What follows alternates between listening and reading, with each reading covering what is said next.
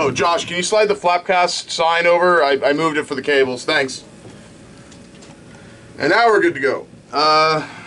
Silent cell phones. And I don't need to because no one calls me.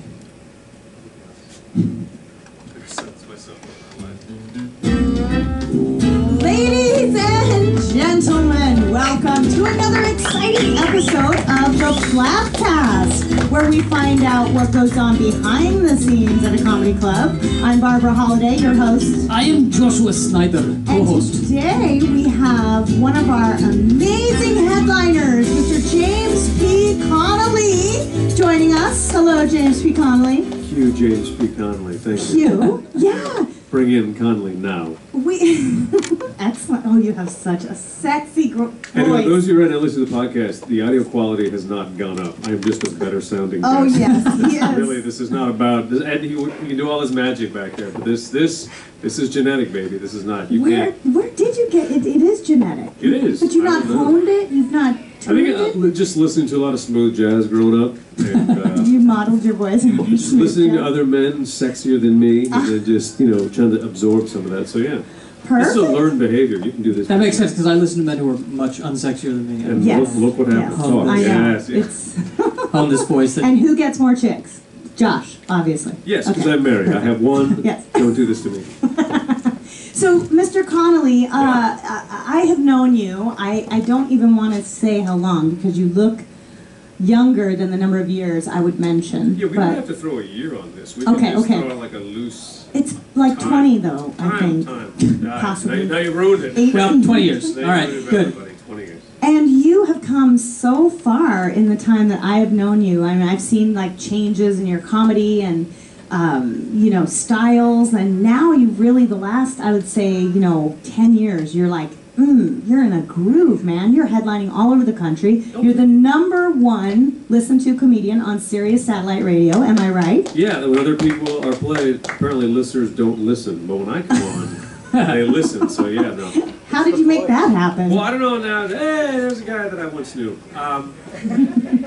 Wait, now you don't know. I don't know him anywhere. Dave Reinitz walked through the room. Yeah. No, that just kind of happened by circumstance. I think someone told me. And now they have so many people they play, so I don't know if that moniker holds as strong anymore. But they just, the comedies, XM and Sirius started doing comedy, and they needed CDs, and mine happened to be in the pile.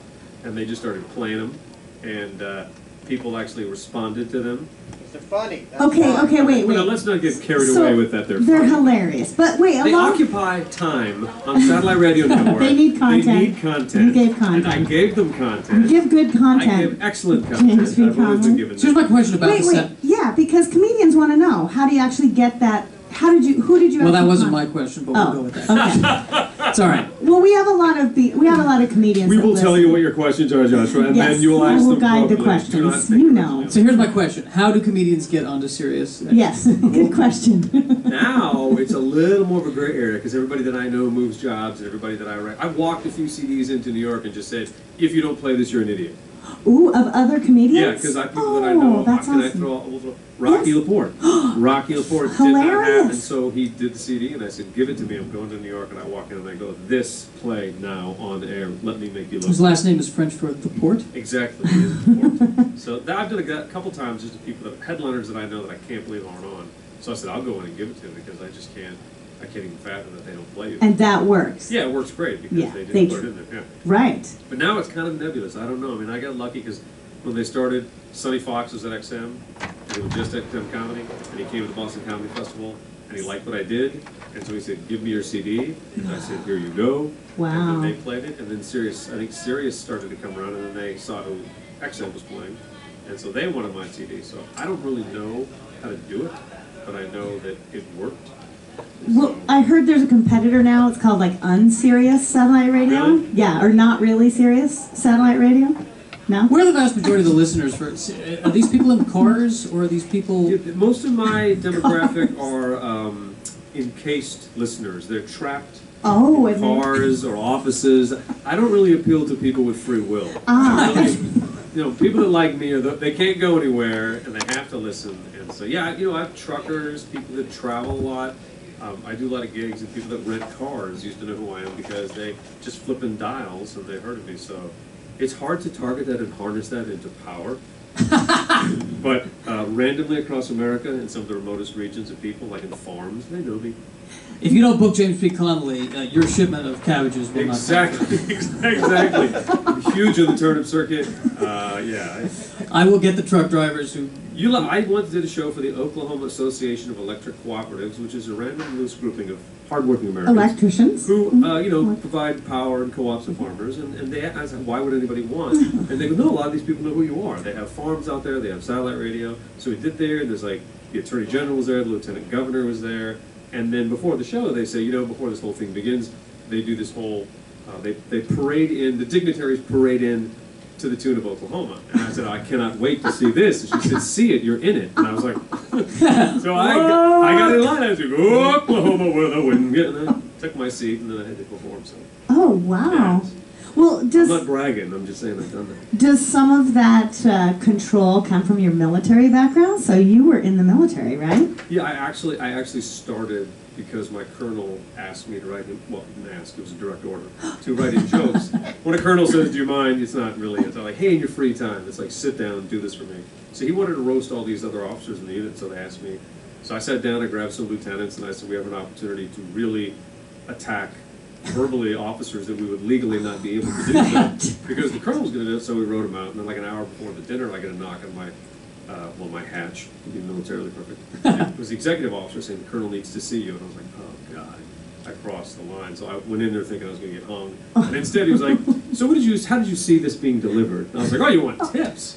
So I was like showing him what I meant, and so he killed. And I said, all right, if I don't die in the war, I'll come back, and I'll do this. And when you say he killed, as in he got laughs, because of the military, he didn't actually... Yeah, let me just correct that. Yes, it was not friendly fire. That's important. No Thank you, died. Joshua. Good to know. Yeah, that you should be careful with that. Useful you are. That's why they bring me along. He's basically the human footnote. As I told him to stop, what yes, he meant by this was... Yeah. What branch were you in the Marines, right? Yeah, there's one branch. I mean, Marine Corps. oops, I messed up. You were in the Marine Here's Corps. what we... I would have made the same mistake that she just made right there, so I shouldn't laugh. I do it with you sports, shouldn't. too.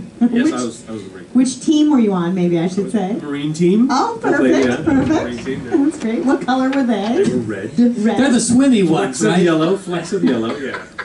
Oh, we're not being disrespectful by not knowing Not to that. me. There's a few Marines out there who will take you down after We- the podcast. All I know of the Marines is that they were the ones who were sent in Aliens in the sequel, sent in the Marines. That's They what were- we're known yes. for. Fantasy combat. That's what we're known for. Yeah. We're Sigourney Weaver, one of ours. Thank you. So literally, Well, wait, technically, she was a civilian. I like what who you went bring with- to this. Not a lot of reality. I like it. I did not know that is how you got started doing comedy. So that's Yeah. fascinating. Immediately when you were discharged, did you start going to the clubs or what? Well, no, What then? I took a more strategic approach. I was a karaoke host, mobile disc jockey. Of course. Just to really accelerate the humiliation platform before you do stand-up comedy. I After thought, the military. Yeah, trying to get people to sing, karaoke in a Benihana was the way to go. So I did that for a year and a half until I couldn't take it anymore. And then I applied for a job. I was living in San Diego, and I said, okay, if I want to do stand-up, I got to do it. So I applied for a job as a tour guide at Universal Studios. And I thought if I get the gig, I'll move to LA. And so I got the gig. And I don't want to brag, but I was making $5 an hour. And so that lasted like 3 months. And then basically I was starving to death because I was a grown man, Marine veteran with debt. And I was working with kids whose parents were helping them pay for food. I'm like, how do you live on $5 an hour? And they didn't seem too concerned about it, but I did. So then after that, I decided to do stand-up. I basically subjected myself to forms of public torture. I couldn't take it anymore. Then I moved to the next level so I could finally get myself to do stand-up comedy. And so you started in L.A. Yeah, I actually started here. Yes. And what was that, at that time, what was it? Well, that was before electricity. Okay. And people were churning butter, and shows ended early when the whale oil ran out. So really, we didn't have the same, you kids, your microphones, you kids today with your amplification, my God. Back then we shouted. The late shows, we just shouted Totally over drunk unintentional people. on my part to aid you there. Totally unintentional. So when you started, were there cars? No, horses. We took horses to the clubs. And Yes, it took audiences hours. Here's to why I get asked that, because I'm still, I would classify myself as still just starting out. Like 2008, 2009 when I started in LA. and I'm always curious to know how much it has changed, you know, in kind of my camp versus when you were when I started, comedy was dying. Like all the boom of all the older comics talking about how they're making like 10 grand a weekend and snorting cocaine off each other and doing all these great things. And it sounded good, but the clubs were all dying. I mean, the first 2 clubs I got into shut down within 3 weeks of me getting into the club. So, and then when I got into the improv, you know, Bud said, yeah, you can be a regular, and then he sold controlling interest like 3 weeks. So I just basically, I came in on the crash. You have bad luck. I shut down a lot of clubs. I'm surprised Flappers is still here. Right. So, so everything was like shrinking, and a lot of older comedians were angry and bitter because they were still fighting with me for bar gigs in San Clemente, and I used to be on Letterman, and I'm like, well, not right now, you know. So that was tough. Nothing was really happening. So it was like that. I tried to lay low. But you know, this workrooms lay low. I didn't want anybody to know me. But this is gonna sound. I'm not just saying this because you're here in front of me and you're. But I'll be the judge of that. Yes, yes. But you are truly amazing, consistent, hilarious, and professional. And that's one of the things that I really want to point out. Like, I am petrified every weekend when comedians show up, you know, at 8:05 for their 8 o'clock gig. I don't even know where to begin. You are always on. You're early. You're always on time. I never have to worry about you. Like, even if I'm booking you on an off-site event or a corporate thing, or you're just 100% consistent. Yeah, I've shown up to gigs with a client, wasn't there? Yeah, let's talk about that. Let's talk about that. And we paid you anyway. And you did, that's right. Yeah, well, that was a great but it was weird. So, but how did you get this sense of profession? Because that's why you're working all the time. I think I picked up the phone when that happened. Yeah, I'm glad somebody picked up the phone because I was in my car, I was in Temecula. There are occasions. It's a beautiful area here, but there's no show. There's no show. Enjoy the scenery. I just say, I got a donut, I'm hanging out. But see, like, stuff like that happens, and some comics would be total assholes to us about that. Yeah. Like, we did have it, you know? I tell a lot of young comics, if you think linearly in comedy, you will die. You will kill yourself. You will just not want to be here because it's not linear at all. And randomness is the norm. And so I try to get places early because I like to plug into my environment, whatever's going on. You know, I want to feel the room. I don't need to hear the specific joke of the comic, but I need to feel what's going on before I get there. And it also helps me shift gears because I have a life of the comedy. I have a wife and son who depend on me, which is a big mistake. But and it helps me. And also, I know the club owner and the client, whoever's booking me, relaxes the minute I walk in the door. Yeah. Which makes my life easier because I know you got to be talented and you have to be funny, but I also know that, you know, I've been fortunate, and it was very kind of you to say, people say they enjoy working with me. Oh, so much. That also helps. You know, when you're booking, it's like there's fame, there's talent, and then there's, what's Comedy Club owner said, you know, I can have you in here, and I pay you blah, blah, blah, and there's no problems, and the crowd has a good time. He goes, well, I can pay, you know, whatever for this really famous guy. And yeah, we get a draw, but it's like, and they have the posse, and they have the demands, and they just try the ass on. And so I said, so I'm like a pleasant compromise. I was like, that's a kind of a compliment. You'll be working forever, though. I have no doubt in my mind that you will have a career for a very, very long time. Well, I'm going to guess that death will stop this run, but yeah. Well, thank you. I mean, I think it's... Go on afterwards. Hey, you know what? You gotta go with what you can do. Yeah. One thing I can do is show up on time. One thing I can do, I'm very consistent in that even if the audience is tough, I think there's something I can do. You don't F around with your material at all either. I don't. When you're on a paid gig, I will go down with the ship in front of everybody, and that's okay. That's part of the job to me. It's not, hey, they're horrible, I gave up halfway through. It's like, no, I don't like you. And if you asked me bluntly, I would say horrible things about you. But on the stage, I'll do everything I can to make this work to the best of my ability. And if it sucks, when I get off stage, you'll hear me go, that sucked. I hate those people. Right. But I won't say it on stage. When did you learn that? Because I think it takes a long time for comedians to really because it's so easy to blame the audience. You know, I've done shows where the audience was horrible. Yeah, and they was are horrible sometimes. But because I didn't give up in like minute 35 of the 45-minute set, they suddenly went with me because I wasn't stopping. I've had sets where I ate it for 55 minutes of an hour. In minute 55, where I had no material left, I started to try to sell CDs. they went ballistic with joy that I would eat it for 55 minutes and then go, I got some CDs after the show. And if you asked them what happened that night, they would say it was a good show. If you asked me, it was one of the worst experiences of my life. However, I sold 5 CDs. Do you think it's possible? Wow. Do you think it's possible, or have you experienced a situation where you go up, you think it's a terrible show, and then you get compliments, and you're like, has that? All the time. I get off stage and I go, that was horrid. And people will go, man, we had a great time. So it's not really, our agenda is not their agenda. And I want to go up and work on my material, and I want to do this, and I want to work on certain things, and I want to make them laugh. But sometimes I hate what I have to do, but I have to do it anyway. And then they leave happy and they'll come back. Well, that keeps the club alive, that keeps people thinking positively about me, even if I'll drive home and go, man, I couldn't get any of my material out. That person who had a great time butchered everything I did, yet still, they thought it was entertaining. Well, that's part of the job. Well, you also do, what I admire about you is you do a lot for... Impressions? Yeah. Remember, so when I was saying about the transition, Mr. Connolly used to do sort of this Las Vegas lounge lizard kind of guy, sort of more character-y bit, but that has now, dropped out of the act completely, and you have, I think, sort of flourished ever since. So did going into that character, I happen to know there's someone listening who might find this interesting as well. Wait, people listen to this too? Yes. There are comics listening who really insist on that character, Yeah. And that worked for a while. It did, and I loved doing it, but there was just a time where I thought, you know what?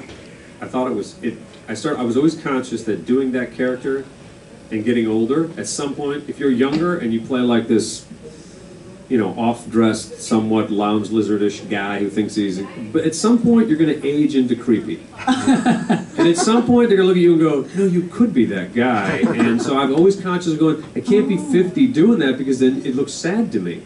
So I didn't want to be pathetic. And so I did it to a place and it did really well for me, but then I was like work backwards. I didn't know who I was on stage. People would hire me to host TV and radio shows, have never seen my stand-up, couldn't even believe that was my act. And then people that saw me do stand-up couldn't believe that I could host. Because how can that character host? So I just wanted to figure out who I was, how do I take those two worlds and merge them so that when I get on stage, you see both. How did you do that? I experiment, screwing it up, miserable sets, horrible experiences. I really didn't know what I was doing. I just said, I got to do it, and I don't want to lose headlining status, and I don't want to starve to death, so I've got to figure a way to do it on the fly, still be funny enough that I get booked back, yet experiment. So I took some club that I headlined, and I said, do you mind if I just feature here for a couple of years? I said, I'd rather feature 3-4 times a year, just under the radar, just working on, and a couple of clubs in this area were like, oh, we'd love it. And I said, seriously, I just need to get up and do 20 to 30 where good enough is good enough. See, what's interesting about what you're saying is that what helped you, I'm sure, is that you were in tune with what you needed to do to progress as a performer. I think a lot of comedians, what mostly happens is they bitch to us about time. Like, they're like, 5 minutes, Yeah. And I have never once heard you bitch about time. In fact, when you email me, do I not almost respond to you instantly? Because I know that instantly. You're very clear about what you're looking for. Like, you'll tell me, hey, I'm working on a 5-minute late night set, or I'm working on a 10-minute, or I want to do 20 minutes because, and that helps me as a booker just instantly book you. Well, first of all, I appreciate it. Yeah. Not every booker gets back to you, by the way. I have emails from 1987 that never okay. been. Well, yeah. No, I tell people, I always have, every week I know exactly what I'm working on or why I'm on stage. And I used to not do that. So, whether it's new jokes, whether it's I have a bad habit I'm working on, whether it's something I'm prepping for, I always try to know what I'm there for. So no matter what happens, even if the set didn't go great, I'll walk away, but that was awesome. Because what thing I worked on, I did. Whether it was slow down, whether it was talking too fast in my opening, whatever it was, and no one might even know what I'm working on, but I know what I'm working on.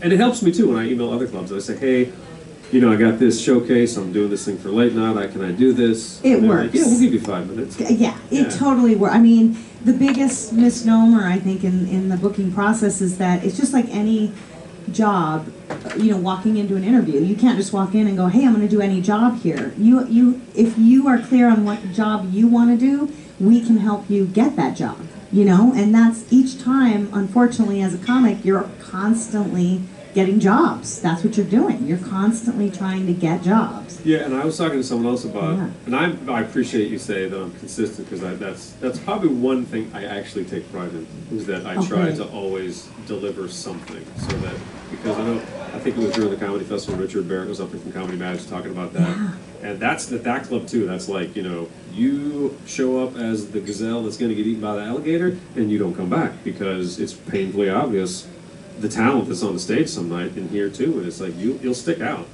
You will stick out on a big night. So it's like, try to find the right places to experiment and goof around, and then when you're in a club long enough, then obviously you can let us mess around, because at that point I'm like, I will still make the thing work, even if my little new children die in front of me.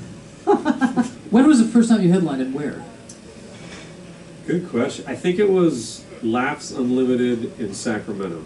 And I was featuring for my good buddy Don Friesen, who had Don was just new headlining, and so he saw me we did the San Francisco Comedy Competition together, so he was like, would you like to feature? Because he trusted me to set him up, and I was like, oh my God, I need to get into the club. So we kind of went on the road together initially to do that. And the owner there was really cool and experimental, and he had his own ideas of what he wanted to do. And so he was just, he liked what I did, and he said, you want to headline? I was like, yeah, I just said yes. I didn't really know if I could do 45, but I've done that twice. One time I had to fill in for a headliner. I was in Reno featuring, and the headliner was late, and I was in the room, and I was nervous about featuring, and get a call from the club. They go, hey, headliner's playing, it's late, so you're going to headline, we're going to bring in a local feature. And I was like, got it. Hung up the phone, and I just had a panic attack. And I called my manager at the time, and I was like, well, she said, well, what did you say? Well, I said yes. She said, well, that's the right answer. I said, what am I going to do? I don't have 45 minutes. I said, so they told me to talk to the crowd. So from a place of absolute fear and panic, I worked the crowd, and anything that looked viable to me, I just jumped on it and ad-libbed as deep as I could go. Now, it turned out to be a great set, but it was total fear, total panic, and it was just, if I had to duplicate again the next night, I would have thrown up, I think. So. You know what, though? Your voice and your delivery is just so uber confident. I mean, it's a smokescreen. But there's something to be said for that. Like, there's something to be said for fear-based confidence. Right, exactly, definitely. But we can learn from that, because no matter what you say it with absolute 100% conviction. Well, I look at it this way. When I hit the stage, I have to do the time that I agreed to. I will never get off early. I do not find that attractive in a comedian. I would rather see you die your full time than bail. I think that is I'll cut you once, but I think that's a horrible, horrible emotional habit to get into, because it's not about bailing. It's about, you may, in your moment of hell, come up with something so brilliant, and you'll hate the people that squeezed it out of you, but you'll take it with you for the rest of your career and do stuff with it. And I got heckled mercilessly in Moscow, Idaho one time. And one of the heckles was so stinging that I took it, adjusted it, and put it in my act. It's on my first CD. I used it for myself, because it was, if this is what they were thinking of me, and this guy, I almost wept when he said it. I forget exactly what it was, but I remember to myself, this I will use to other people. So it's like, there's something to be said for going down swinging. Plus, it's a camaraderie out there. When audience sucks, and you go up one at a time through the meat grinder, and you're giving each other a hard time, it's because you're going to step up and do it too. You're not you're not criticizing, you're going to do it.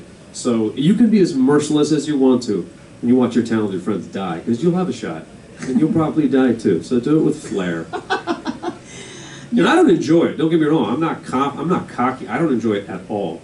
But it's part of the job. So learn how to get through it and squeeze something out of it. What's your batting average, would you say, on when you're writing, like you write 10 jokes? Okay, you'd think, and this is the delusion, I think that I have, you think your batting average will go up? The batting average does not go up. It's like spurts. I will blurt something out of my mouth, virtually perfect 3 lines, and I'll just like, wow. And then you get thinking, I can do that now. And you can't. And then you'll sit down and write something, man, this is, and nothing. And so I don't know what to tell you. My batting average is good enough to keep going. I'm in the league still. I don't even know if I can tell you what it is. It's just what would be a good number? I don't even know sports. One question I always wonder is, the more you do it, does does the batting average go up? And I guess you're kind of saying it really never does. I think it's always... you know what to do with a good idea now, but coming up with ideas, for me anyway, it's harder because what is it Tom Clark said? Because you know what your problem is, my problem is, we're logical thinkers. So when other people jump up and talk about stuff, we'll go, well, that's not true, because what you need to do is... So sometimes it's harder for me to find something to talk about, but then when I find something I like, it's easy for me. I know what to do with it now. So does that make sense?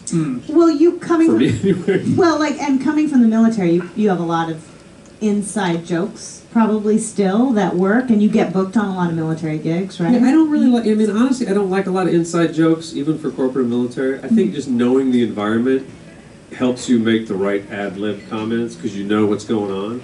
I think going for the inside, this is personal, going for the inside joke, it's doable and it works. But you know what's even better is just being you in that environment.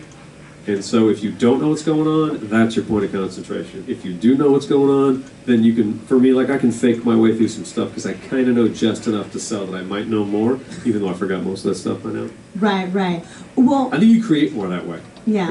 I do a lot of corporate hosting. I do not have an outline. I do not do the same thing every company twice. Do you look up the company, though? I and look get it some up. I don't information on really them? care what they have to say. I listen and look because what my brain grabs is different than theirs. When they say, "Oh, you got to talk about this," probably not. Right. And I may see something that no one thinks is funny but me, and that's what I'm going to go with because that's the stuff I trust. Yeah. Well, I'll never forget, even just a couple of years ago, you broke your foot. Yes, I did. And you got such great material out of that. I highly recommend physical trauma. Yeah.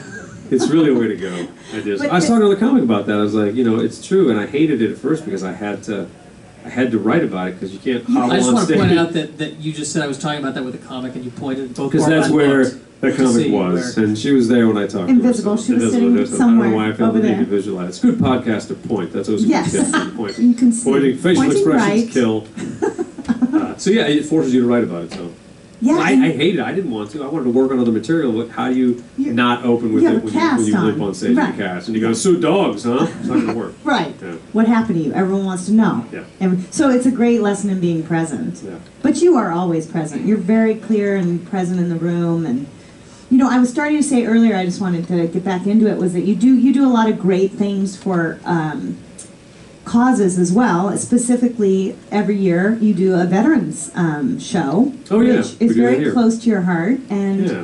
that cocktail, we call it camouflage. Cocktails and camouflage. Cocktails and camouflage. November 6th, Flappers Comedy Club, main room, 8 p.m. Ooh, we got a free ad. I loved it. All right. Yeah, no, I like doing. What's behind that? I like doing charities. I like doing fundraisers. If I have the time and I can jump up and help, I will. That's one of the fun things about doing this. Yeah. And I know people are very appreciative, but my attitude is, if I have the time, if I can do it, I will, because it's a skill that you can really lend to raise money and help a lot of stuff. And Yeah. So I think that just comes back, big picture. Comedy and fundraising are very intertwined. Yeah, you know? people always need it. So I like doing this, and I like helping the veterans cause. You can't help them all, but I like to do the one here. We just, we raise money for Marine Corps Scholarship Foundation, veterans in film and television stuff. It's fun, and it's me. So one time I'm willing to do the detail work of producing a show. Once a year. One time, but you're so good at it. Once a year. Well, you secure help with that Yes. too. Yeah. Thanks, Dana Eagle, if you're listening. Dana Eagle saved most All of it. right. Well, we love having you for that show. And what's on your agenda for the future? What are your big plans? Well, TV, I film? just found out a couple of days ago that I was contacted by Last Comic Standing to audition for season 9, which was kind of cool because I was just getting my package together. I was asking Lachlan and Rocky and those guys, what should I do it? And Lachlan was like, well, you might want to get ready because I told them about you. And I was like, what? And they emailed me, so yeah. Yay! So I'll be at Flappers Comedy Club this weekend working on a short set. Birthday Well, show. we are having our birthday Yes, weekend. you are. We're turning 4. And Yes, you are. You're the same age as my son. That's fine. Mr. Connolly, though, I have to say, sorry, does that make you sound older, but has been instrumental in helping this club in particular be successful by working as a solid headliner, not just being a pro and not being a greedy fucking comic that just, I'm telling you. Well, let's just say it's I hard to don't like to explain. promote myself, but I am probably the greatest raffle prize giver I've ever Yes, heard in my yes, life. that is true. I've had comics I know they go, dude, I've never seen you do stand-up, but that was the most entertaining raffle I've ever seen. And I was like, I take great pride in mocking the gift packs you put together for the show. I think it's a skill I can die with. I know everyone's listening and I'm like totally kissing your ass, but I'm serious that there is nobody that comes to my mind quicker when I think of Well, you guys were somebody so that nice I to wanna me. work- When you give me stage work time, with. you let me come up and do this stuff, Yeah. and so. Well, let's keep this relationship going for a very long time, you know? And did you really have your son when we were at that first year? Yeah, he's Oh my the same age. God, Yeah, he that's came shortly after you crazy. guys. I didn't even One believe later. you had a wife and family. I have you a know, wife. I have a until- son. Right? Yeah, she's beautiful. Is she a comedian as well, or? No, well, she used to give me suggestions for my act, and then she started saying, "I'm going to put it in." She said, "Well, she's going to put it in her act." So, one of these days, I'm going to do a show like spouses of comedians, in which we all help our spouses put together 5 minutes. We do it in the Yoo-Hoo room. Comedy couples. We just bring it in there. And it's a supportive, somewhat mocking, but supportive environment in which our spouses do it. But then, we're on the line too because we coach them. So I think it'd be fun. And I know a couple of comics, wives and husbands who said, "I'd do that." I said, "I would love to do that." Spousal mentors. Yeah, that'd be awesome. Ooh, it sounds horrible. It'll be fun. Well, but So, honey, work on your 5 minutes. yeah, all right. Yeah, that sounds like a great show. Let's do It'll it. be fun. It'll be We'll fun. put that with the Christopher Titus Embarrassing Videos show. We'll line those two back to back, and we'll have a great, There's an great idea that night. you find an early video of you. And then- Embarrassing and video night. everyone- And play it. Oh, I had Would a you very like similar that? idea Yeah? that everyone has to come to the party with the footage of their first stand-up performance. Every comic has to bring the earliest one, and you sit there, and then one after the other, we just mock each other mercilessly. I have mine, and Play-by-play? We Twitter I used while to we're watch it watching. once a year to remind. Even when I was depressed, I would feel good about myself. Like, well, you're better than that. And was it the one at the military, or was it? No, at this was the first stand-up I did in LA was I took a Comedy Store UCLA extension class with Sandy Shore, Mitzi's daughter, first time she ever did a class. And I did it just because I'm the type of person that I put the carrot out in front of me. If I say I'm going to do it, and I'll tell people I'm going to do it, then I'll do it. That's my bravado. If I keep to myself, I'll never do it. So I took from Sandy. I did. I took the class, God. and then that's what Brody Stevens was in that class. Were the Peter stars Sprite. and the moons aligned She was very cool, perfectly? and I didn't listen to her. And you're supposed to work on the same set for the 8 weeks, and every week I came with 3 new minutes because this was my audience, right, class. So I remember doing that in the original room. And the funny part is, you invite your friends, supportive environment. So my college roommate comes to support, great guy. And he's sitting in front, it's like Flappers here, where the front row is the edge of the stage and people are looking at you. But he was so nervous that anytime I looked at him, he looked away. So he came to support, but imagine every time you look at the front row, they just shoot their glance somewhere else, and it drove me nuts. And I was like, this is worse.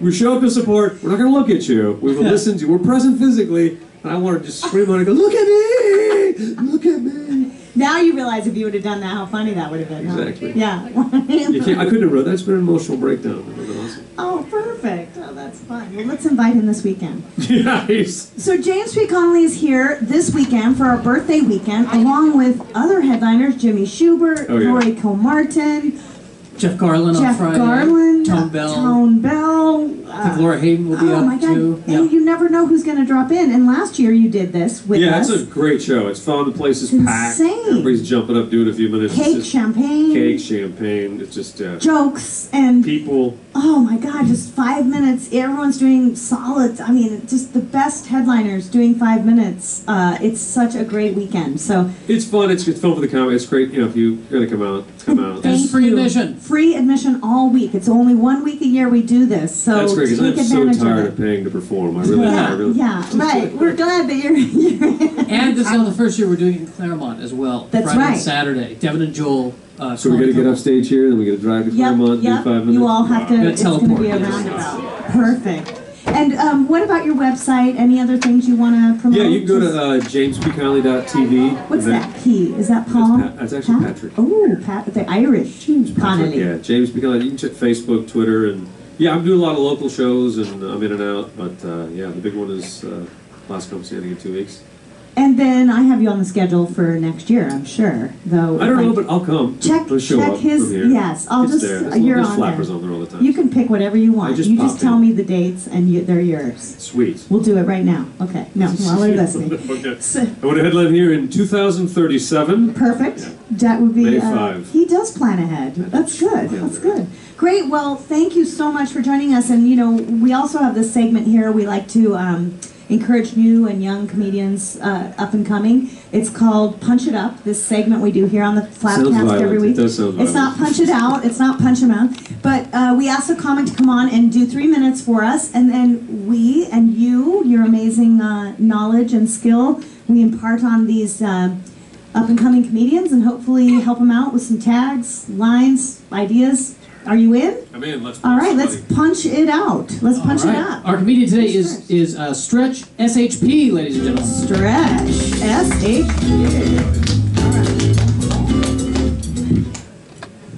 Thank you. Come becoming an audience. I like it. It's great.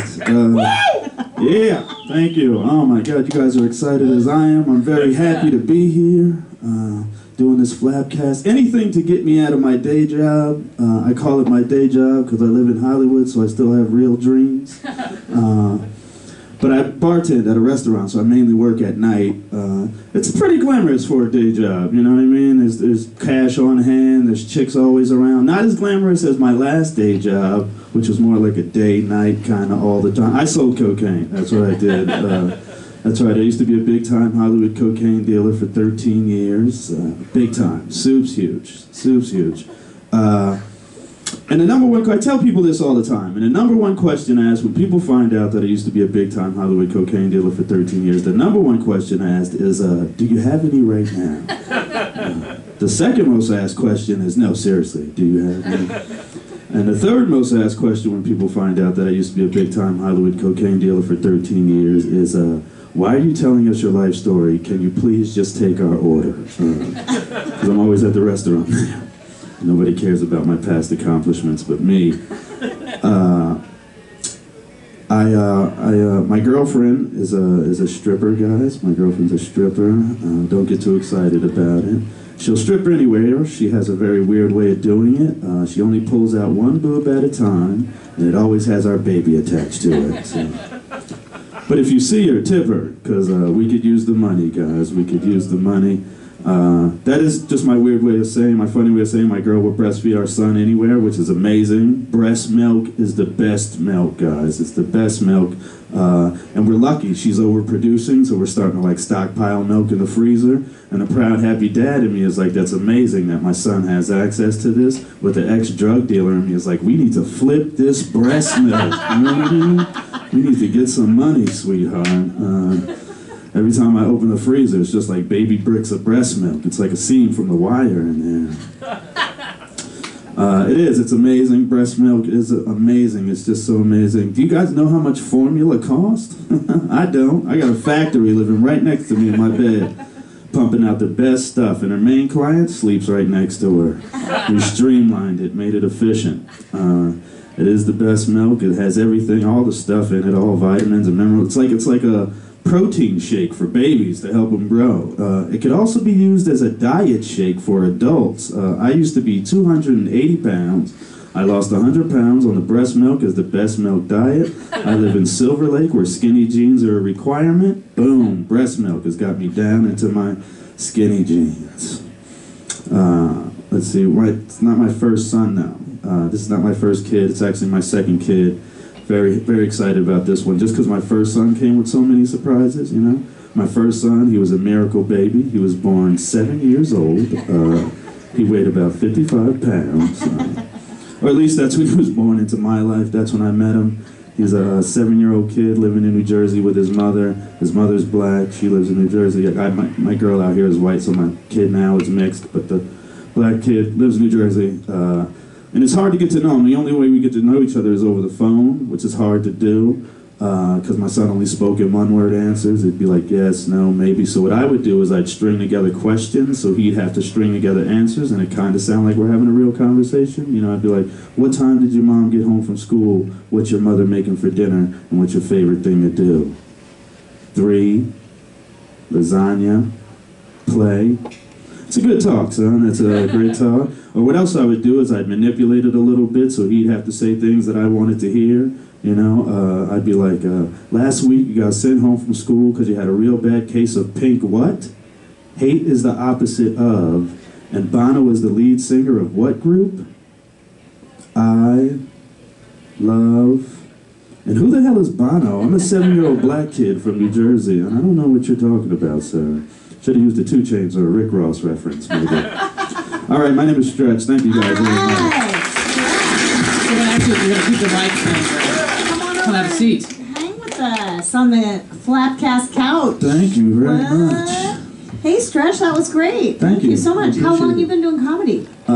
It'll be 4 years, December 1st. See, so we get them young. See? Yeah. 4 years. 4 Just like years. Flappers. 4 years. Yeah, so I'm the same age as Flappers. Crazy. Right. So come At by least this my weekend for your comedies. birthday show, yeah. Candles, the whole thing. It's going to be fun. So do you want to start? Or Yeah, first of all, obviously I love the sound of your rich voice. It's kind of like mine. That's Oh, fantastic. thank you, thank you. Off the top of my head, man, just in a room full of, what, 4 people? Sick stage presence. Just, you walked up and grabbed the mic like this place was packed and it was going to be a good show. That's exactly what I was talking about earlier. You didn't perform to the fact of 4 people. You eased in like this was full. That was awesome. And loved the switch joke. I'm a huge fan of misdirection, so I loved when you would pull us one way and then switch the other. I love that as well. And bringing back the drug visual of the baby and the breast milk. I love that. So love the joke structure, man. I love the way you do that stuff. And you have a real hypnotic rhythm that makes people listen to the cadence. So that's a great weapon to use against them when they get lulled into that. Do something different, like with the switch joke. That's just great. So I dug that part. Thank you. And where can I get some cocaine? was great. I'm first in line And the now. fourth Come question on. is... I wouldn't know these I days. wouldn't know these days. I could get you some breast milk if That's you want right, I some. can do that. Yeah, that's, Yeah, I heard that stuff will kill you. I love the whole comparison as well. I actually thought there might be more there, just with the using cocaine references and comparing it to the breast milk, maybe going a little bit farther, like lines and but that was, I mean, you did a great job with it. I also, just one little picky thing, but I think you're stepping over your laughs a little bit. And what I mean is, like, when you were in the restaurant and you were doing the third one, which was the take your order, which was your big punch, you sort of explained over it by saying, I'm in the restaurant, da-da-da. Whereas I think if you would just let that hit, you would have got a really big laugh. Okay. So that's my big note there is just in your conversational style, which is great. Just be careful to know where those big hits are. That was one of them, you know, and I was like, and then you kind of trained me not to laugh because you talked a little bit over it. You know what I'm talking about. That line in particular, I think, is a really big one about, and I'm asking to take their order, you know, blah, blah, blah. Okay. And then the 100 pounds, the diet shake, is really... No. But so what's interesting is all the other stuff I believed. Yeah. I mean, were you really a cocaine dealer? I was. Okay, yeah. I mean, I got that, and I kind of like the cadence of how you were saying it. We want to know. Yeah. I was. Flawless career. Never got caught. Never got in trouble for it. Walked away on my own power. See, that's the stuff, and the way because you describe, you have the tone and you have the brain to describe. You're breaking down a world of crime with a corporate attack angle, which I think is hysterical. And when you pull us back and forth, because most people get on stage talk about their drug dealing past, they're going to do it with a different. You're breaking it down logically, like what I'm talking about. So that's hysterical, because if you broke down the successful business model, like you're talking about opening up a cupcake factory or something, that's hysterical to me. And you like him versus It like makes sometimes it makes it people- friendly, yeah. Yeah, exactly. I mean, I wasn't afraid of you versus, some people you can be scared by what they're saying. Yeah. But that's where when you went into the, I maybe think you just need a different setup for that if you're going to do a fantasy tense. Okay. Because the way you were talking about that it. one usually, I'm sorry. No, good. That one usually is I've always been thinking about cutting that part. Interesting. Just because, I mean, like, I think it's funny, and I think it would be funny, but it's maybe because it didn't really happen, or it's not. Right, but you can make it work if you just set it up a little different. Okay. Like all you have to do is say something like, my business, in my business, I don't know, maybe we should. I'm going to leave the cocaine and if I start marketing this breast milk, Yeah. maybe I should market it They as thought cocaine. I thought cocaine was made you skinny or whatever. Yes, just Breast milk does it better. You can Guys. you Use can your achieve point a of cocaine body Yeah. yes. with a natural remedy. Yes. Oh yeah.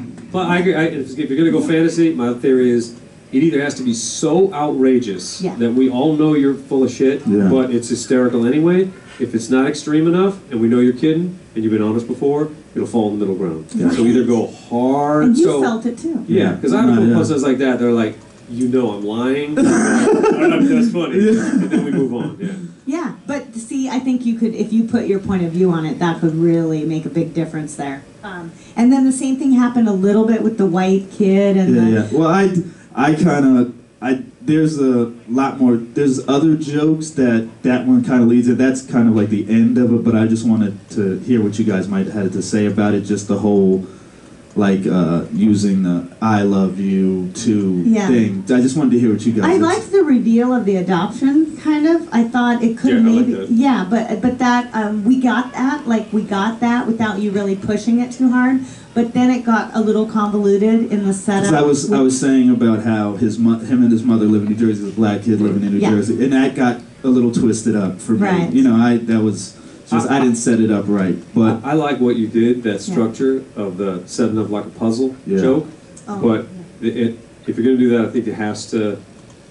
It's a complicated way to do it, and I love stuff like that. It takes a lot of time to get that to a place where it's really going to kill. Yeah. Because it's a real interesting way when you set up the puzzle. It perked my interest, like how's he going to explain this thing out? But those are really hard to write too. So if you've come up with a specific reason, like if those two conversations, when put together, reveal something funny about you, Yeah. you know what I mean? Like it's like if they have to go somewhere, then it's even funnier for us because then you just basically took a really creative way to tell us something else. And so that, but I like the structure. That's just hard to do.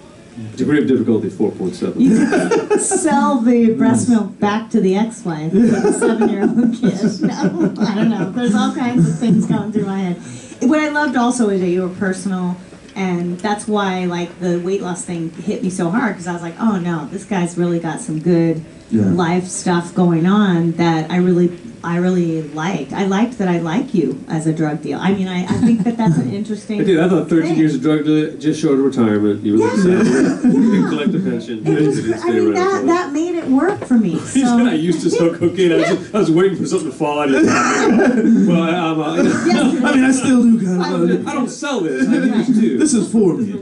It's a visual aid of what I used to. it's like, and I see this drug dealer to father, you know, this sort of transition that's kind of cool, you know, Yeah. because you are a real person and that's real life, and that's cool. That's all I have. Joshua, what do you? Yeah, think?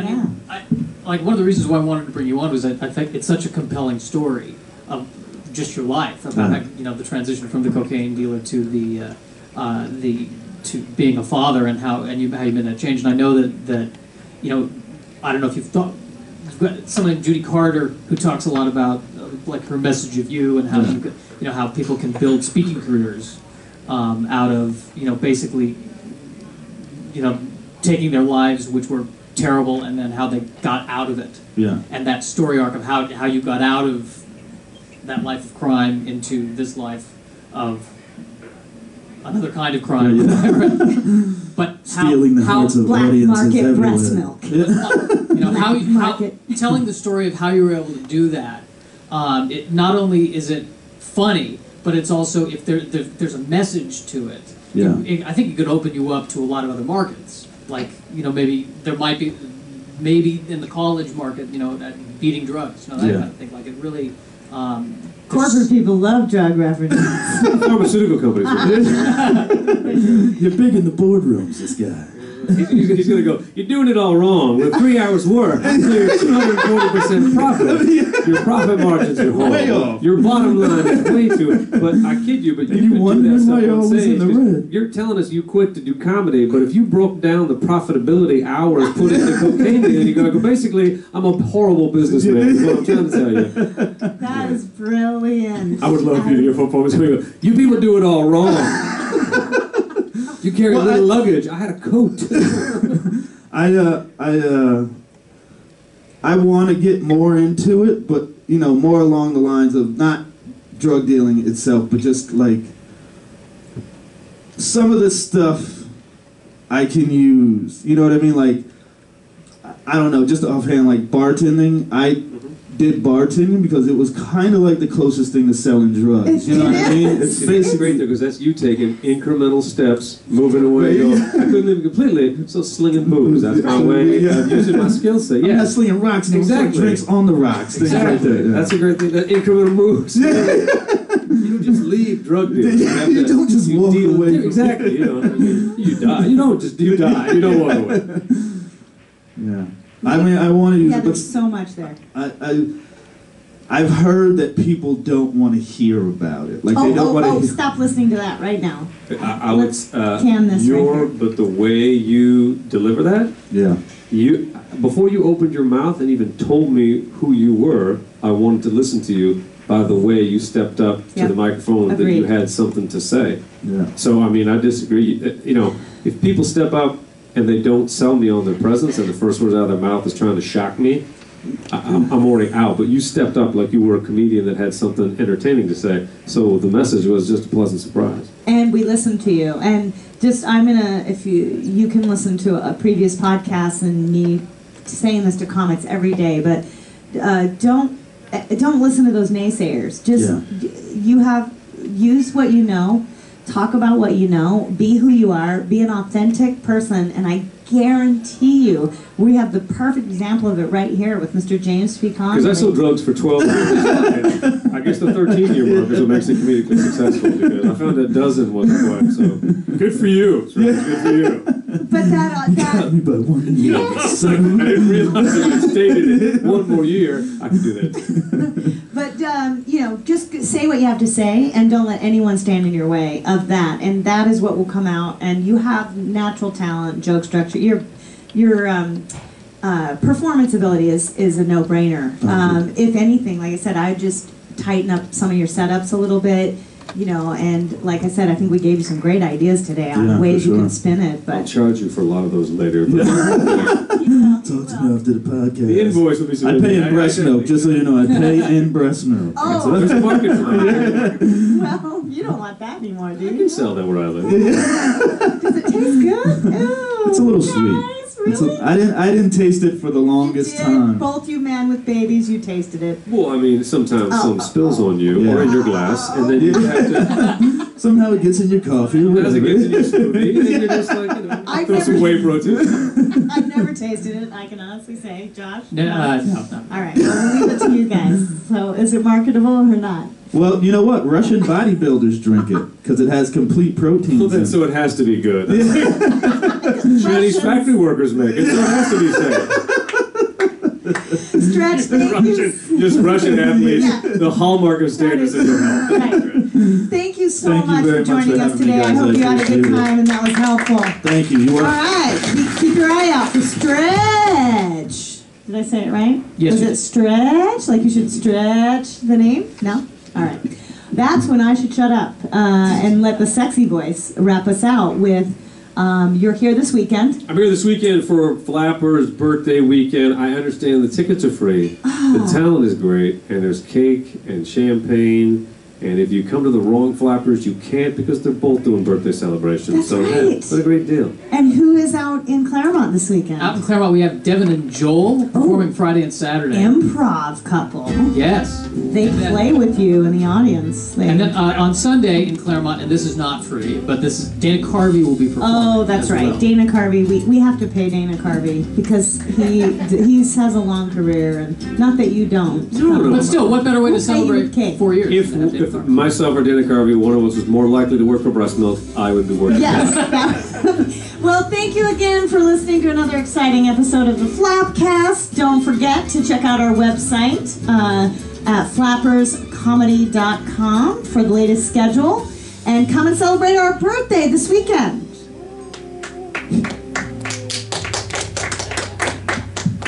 And out. All right, good rehearsal, everybody. Bring it again, Sam, bring it again. Thank you, Mr. Connolly. My pleasure, thanks Would for you like having some breast milk? I mean, drinks or food to take home? You know what I'll do with, You want to take food to go home? for your lovely. Maybe I should. I make my wife. Well, we pay you for this FlappCast with food. I'll take some And over. yes. That'd be awesome. That way, if I'm late, she'll go, well, guess what? Do you want